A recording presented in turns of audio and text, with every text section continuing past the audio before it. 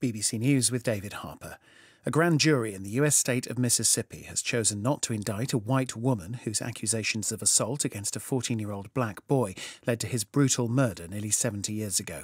The lynching of the teenager Emmett Till galvanized the civil rights movement in the United States in the 1950s. The jury decided there was insufficient evidence to formally charge Carolyn Bryant Donham with kidnapping or manslaughter.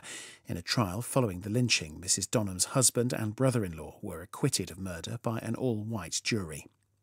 A day after Donald Trump denounced the unprecedented search of his Florida home by FBI agents, the former US president has released a campaign-style video that analysts say is the strongest hint yet that he intends to run for president in 2024.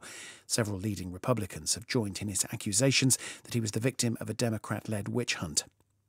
Russia has played down a series of explosions at a military airfield on the Crimean Peninsula, which it annexed from Ukraine in 2014.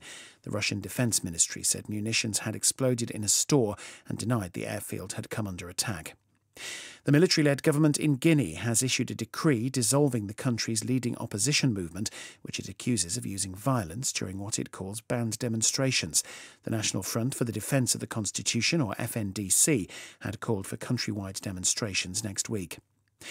The World Health Organization has stressed that the monkeypox outbreak that's prompted it to declare a global health emergency is not linked to monkeys.